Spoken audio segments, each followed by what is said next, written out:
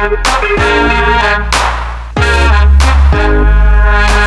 everyone, and welcome back to another episode of Live Laugh Loans. This is episode number 15. Yay. I'm Myra Talley. And I'm Shelly Panzarella. Welcome back. We took a little short break there for a minute, but we're back and we're ready to give you a lot of information. Yeah, we have so much information. We should always start off with our rates. Where are we at today? We actually saw a little bit of a decrease. Right now, an FHA mortgage with 3.5% down payment is around 6.99. And a conventional financing, 5% down payment is going to give you approximately 6.75% interest rate. So we've been off for about a month, I feel like, right? Yeah. And in that month, I feel like which you as a viewer didn't know because we weren't out there reporting our rates, but we went up and then we've come back down. So they may not have seen, we got over the sevens, right? We got back into like 7.25, 7.5. And that was on the heels of the Fed fund or the Federal Reserve meeting again that happened in March. Right. Because we had one in February, we had one again in March. Yes. And yes, they did increase our Fed fund rate again. They increased it by 0.25%. Yeah. There was a lot of controversy around that one too because of what recently happened with the SVB, the Silicon Valley Bank. What do we call that? An implosion? Not really, because they got bailed out. But with everything that happened with that, everybody thought that the Fed would kind of put a pause on increasing interest rates because of that being such a traumatic, emotional thing that happened in our market. But he didn't. Yeah. He just stayed the course. Yeah, exactly. That took the words out of my mouth. He's going to stay the course. Expected to do another 0.25% when the next Federal Reserve meeting is going to be, which is what, in May? Yeah, and then they say that they should be hopefully they said that'll be the last one in May, right? Yeah, I think they're going to increase. They're going to still have the meetings, but their thought is as long as things continue, and we are starting to see the inflation go down. Their target rate of the 2% is still a ways out there, but the good news is we are starting to see that go down. And I think there is a lot of talk again about recession. Mm-hmm. And so if that is the case, I'm sure that would be one indicator that he's going to maybe put a hold on the increases.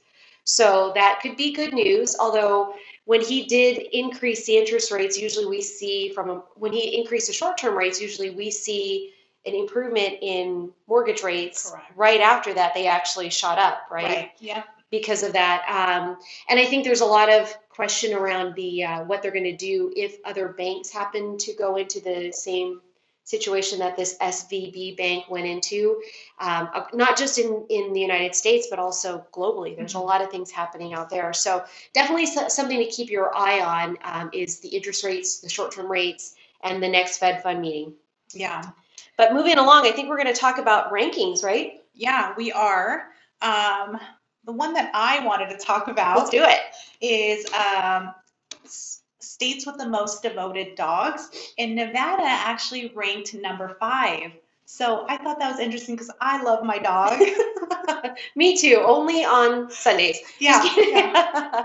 Only after grooming day. Yes, right? Yeah, same. They're always like way cuter when they get groomed and fluffy and they smell good. Yeah, yours especially because she gets to put a nice bandana on and the little. She gets little bows in her ears. Yeah. Ours doesn't. Kiko doesn't have that special attention. We're lucky if she just gets bathed. Yeah, she's extra. She's a golden doodle. Yeah, so she gets extra fluffy and I really don't let her on furniture at all.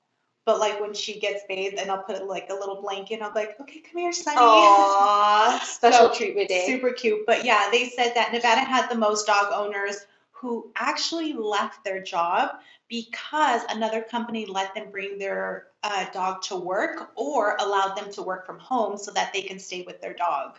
Wow. So we hear a lot that employees are not even wanting to come into the office. So maybe that would be one good way to get your employees back into the office. Allow them to bring their dog. I don't know. How do you feel about that? I'm not opposed to it. I think the challenge would be like there's certain people who are super allergic to dogs. Like I always get worried about your daughter. Sometimes she's around dogs, or just even for ourselves, our dog is not hypoallergenic or whatever. So even when we play with her, if we don't go and wash our hands and we happen to touch her eyes or whatever, a lot of times I start to get that allergic reaction. So that would be one of my fears. The second fear is, dogs they're not accustomed to being pent up in a cubicle or in an office. So what happens if they have to go to the bathroom? Right. Or they happen to go to the bathroom in the office. And then now you have to deal with the smell. And a lot of the times companies, are not on the ground level floor. So you go upstairs. Yeah. So and then imagine you have to have a client come in right after that. Yeah. We actually did have that in our office, Yes. and I think we banned it because of that incidents. It was a lot for one day. But I could definitely see how that would be it would be an incentive. I know for a couple of our employees, they would love to have their dogs at the office. Jennifer would love if she can bring her dog to work. For sure. We would probably love to have her dog there too. I would love to have Sunny there too. Kiko, probably not so much. Kiko's a good dog. She's a good dog, but she definitely is one that is going to lick a person to death, and that's really not something that's very distracting in our business. Yeah, she wouldn't be. But yeah, I think that's pretty interesting. So number 5, right? But if you get along with us, you get to pet dogs. So hey, it's a win-win. We're number 5 in Nevada. It might work. That's awesome. Well, so I want to throw out there that Henderson, as another ranking here, Henderson ranks as number 3. Third safest large city in the United States. I love how they say large city. So Henderson is technically considered a large city, which we always go back and forth, but I didn't see Summerlin in this number. And I know there's always that debate on which city is going to be better to live in. Clearly, us being Hendertucky residents, is that what they call us? No, Henderson residents. Yeah. We're pretty excited about the fact, and I don't know the difference between Summerlin or whatever, but I do agree that Henderson, to me, now I can't even say that now because I live in Boulder City. But Henderson does have that safe feeling, but I think a lot of it is because of the police. Yeah, there's a lot of police, and they also say. I think I read as well that they have a lot of biking trails. Mm-hmm. So it's a city with the most biker friendly. So they try to not biker. Yeah, not like motorcycle. Got it. But they try to do a lot of things like that, and it's smaller to where I think in my opinion, Henderson is smaller than Summerlin. Yeah. Summerlin is a lot larger. Right. Summerlin is it's newer. Henderson has a lot of areas. You have your old Henderson. Then you have your newer Henderson. Yeah. But still, it's not as new as Summerlin. Yeah. Yeah, I think it's the per capita that's making it the safest. But I agree too, the bike area. It is actually different, I think, in Green Valley than it is in Summerlin when it comes to, although Summerlin does have a lot of the trails and things, but the aspect of the bike lanes and all that stuff, that's all in Green Valley. Yeah. That's because Summerlin replaced their biking trails with roundabouts. Those are the least favorite things. That's actually a good ranking for Summerlin. Why it's not the safest. Yeah, exactly. True. You heard it first here. All right, what's our next ranking that we have? Oh, this one. This is topping the first, topping number 1, which is weird. It is Nevada. I'm trying to find it here. Nevada is the number 1 most stressful state to work in. What does that even mean? I think personally, if you think of Nevada in whole, you have the biggest little cities, right? You have Las Vegas, you have Reno. Yeah. But what populates those cities are hotels, casinos, and they're technically 24 hours. True. And maybe it's a hustle bustle, always on the go type of thing. You don't know if somebody works graveyard so it can be very stressful to work-life balance and kids and stuff like that. True. That would make sense. Although I think after COVID, we have seen a lot of the places, not the hotel side of it, but I feel like a lot of the restaurants and things, they've actually reduced their hours. So they're not open maybe till 3 a.m. and they're closing at 11. Yeah. Versus being open or even not even being 24 hours. Yeah, or just being closed in period. There's some restaurants where you would just go any day of the week, for lunch or dinner, and then you started walking up to the restaurant and it's oh, we're closed Mondays and Tuesdays now. Yeah. Wait, what? I'm hungry on Mondays and Tuesdays. Exactly. Yes. Yeah, and I think a lot of that is the staffing stuff that's happening too. But yeah, it's saying here overall rank was Nevada. Work-related stress rank, so that probably attributes to the hours, right? If you're open 24 hours. We do also have a lot of like labor, so the construction side of it. We do have a lot of construction happening right now. A lot. And that happens usually at night, right? Because, the daytime, we've got all the hustle and bustle. Money-related stress rank is number 8. So clearly we don't have money issues, we just have work. Like that's way at the bottom of the list. And then I guess this is good. We rank number 11 with health-related stress rank. What would be health-related stress rank? I'm going to dive deeper into here to figure out what that is. I mean, it could be like medical conditions. It could be because of it. Yeah, maybe. Work-related. So our work-related stress ranking system came from national data on the average hours worked per week. So that would mean, for those working the 24/7s or open 24/7, you do have the ability, and usually most of your employers, especially with where the employment is today, is looking to have everybody work as often as they can. Yeah, and they don't have as many employees on staff anymore, so they still need to fill in those items. And then money-related stress is experienced by each state, was found by looking at their average hourly earnings. So that's kind of good news. So we're ranked number 8 in that. So that means that our hourly earnings are actually a little bit higher. Maybe that also is induced by some of the tip earners that we have. True.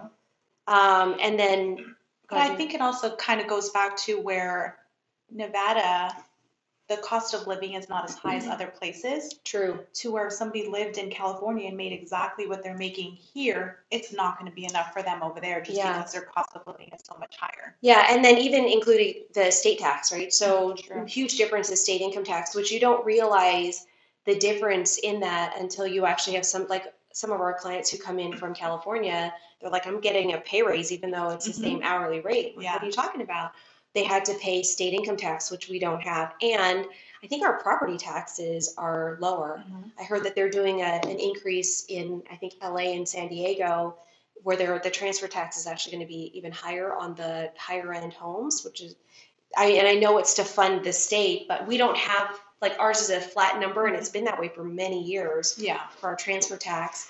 The health-related stress, so how much you move, has been repeatedly shown to influence how you feel. So they deciphered the percentage of adults who walked or biked to work that met the CDC's aerobic and muscle strengthening guidelines. So we were actually ranked low in this number. So we were number 11. So that means that many of our people do not walk or bike. Well, can you imagine walking or biking today? No. It depends on where you work. Boulder City, right? No. To the northwest side of town. What is that, like 40 miles, 45 miles for you? Yeah. I mean, it took us 30 minutes just to get here from the district. Though, yes, 32 minutes. Driving. Exactly. Driving a little bit fast, if anybody in the Panzarella family is watching, just a little bit fast. But speaking of that, though, there are, from a housing standpoint, there's this walk score that talks about, and so some people now are like, well, what's the walk score on the house? I'm like, have you had somebody ask you? Yes. Wow. And I'm like, I don't know. What does that even mean? I have to go look that up. But their goal was to be able to walk to the grocery store, to food places, restaurants, things like that. The higher, the better. I think my little neighborhood might have a good walk score. You do. I remember... Nobody does it nowadays, but when we had the lockdown and nobody can go anywhere, I remember how refreshing it was to actually see people outside walking to the grocery store, and then you see, they're carrying the bags, but that was like what everybody did. Yeah. But they stopped doing that. Yeah. So how long would it take for you to get to your store, the grocery store? Maybe 20 minutes, and that's it's maybe a mile. Yeah. So when we had to do it, it took us about an hour and a half because it's like 4 miles and it's uphill all the way in the snow without shoes. I'm just kidding. But yeah, so ours is, and we don't really have, you have some great restaurants around yours, directly across you have a really good brunch spot. But then your grocery store and then gas station too. You're I'm sure you have a very high walk score. Even like a Target would probably be. Would you walk to your Target? Yeah. You could, yeah. Back in the days when you had nothing else to do but just hang out and get out of the house, do you remember it'd be like, okay, I'm going to get out of the house. I'm going to go grocery That's shopping. a good idea. The next time the kids say, I want to go to Target to buy something. Okay, let's go walking. Ooh. And if they say yes, let's go. Yeah, I could just see your daughters right now. No, Mommy, no. They're Watching like, our video. can we take the electric scooter? That's awesome. I'm going to pull in your address right here. Hold on. Or actually, I'm going to pull in.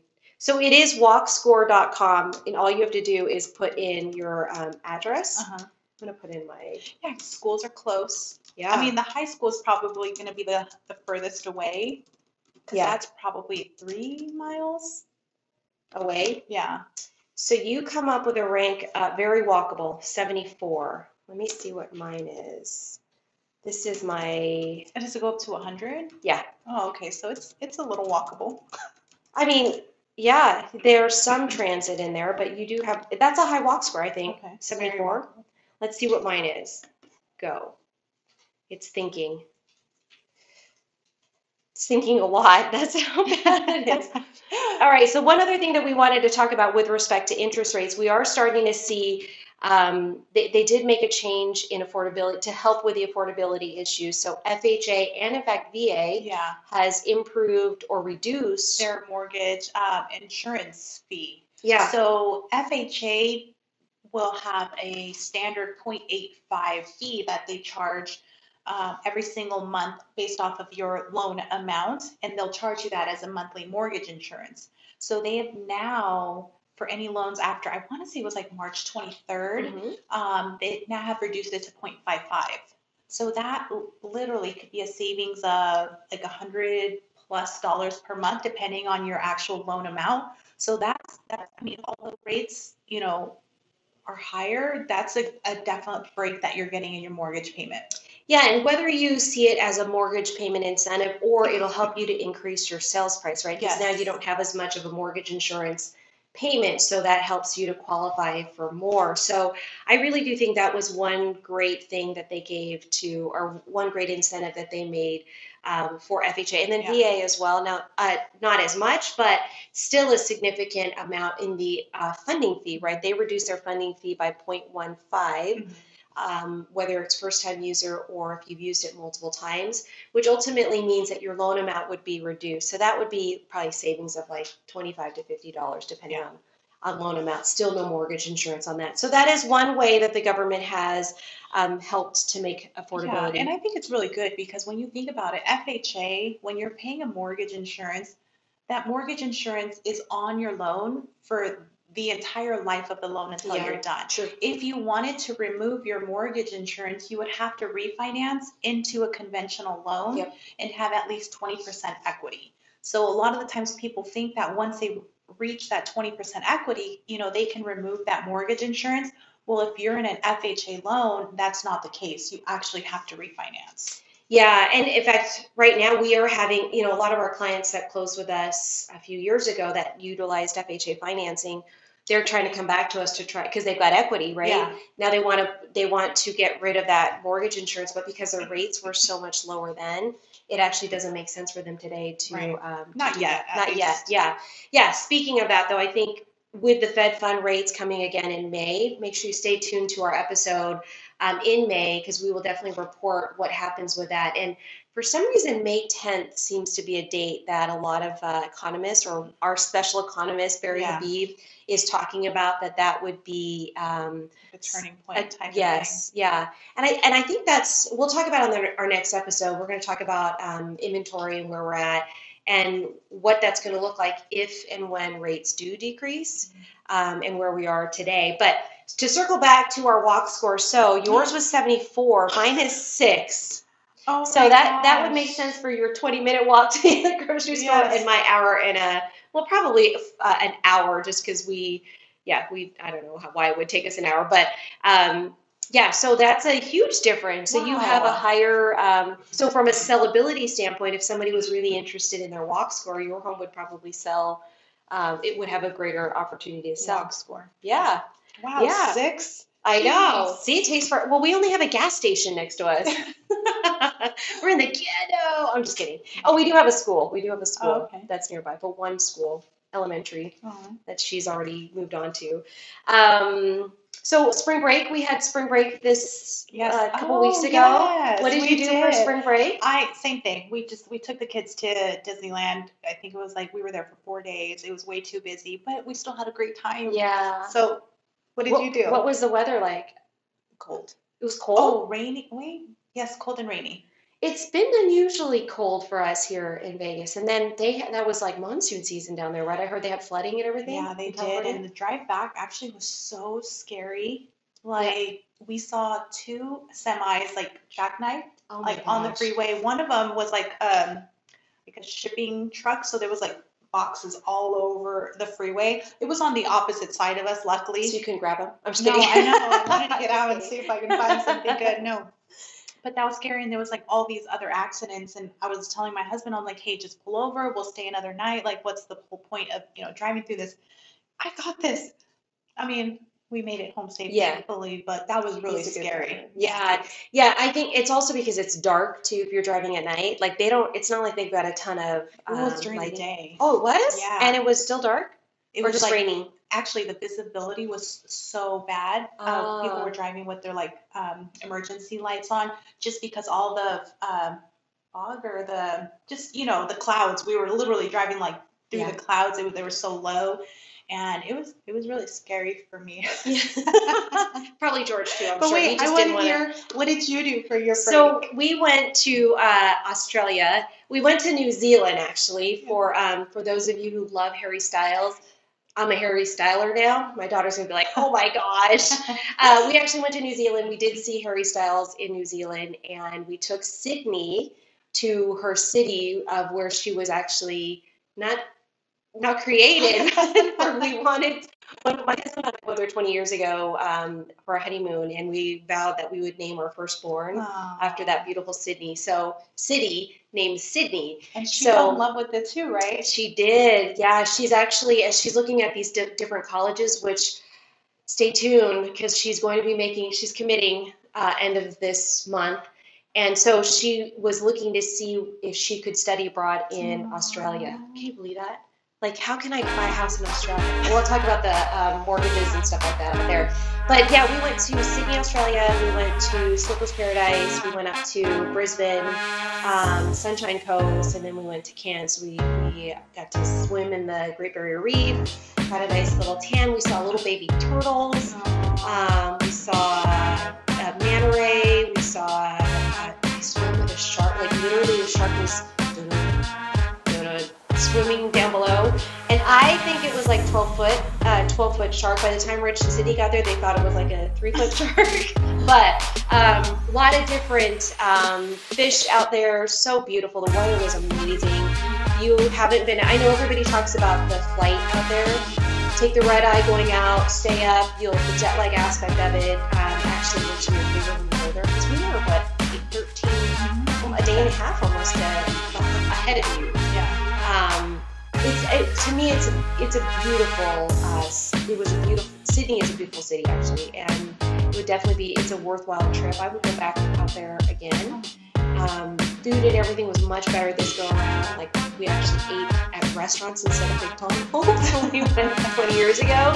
But yeah, that was our spring break, and now we're on the home stretch to graduation. Oh, goodness, I can't believe that. I know, crazy.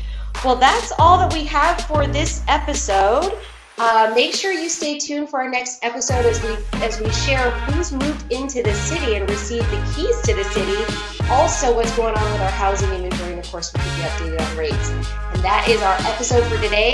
Thanks again for tuning in. Make sure that you save this information and pass this along to any of your friends who have interest in the FHA mortgage insurance premiums and where our daily rates are. And we'll see you on the next episode. Bye. Bye.